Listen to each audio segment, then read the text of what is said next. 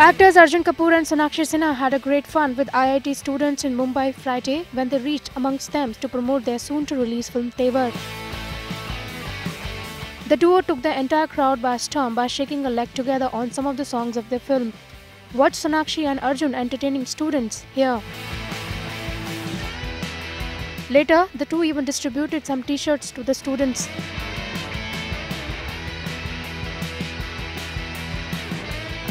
Tevar, directed by Amit Sharma and co-produced by Arjun's father Boni Kapoor and uncle Sanjay Kapoor, will hit the box office January 9.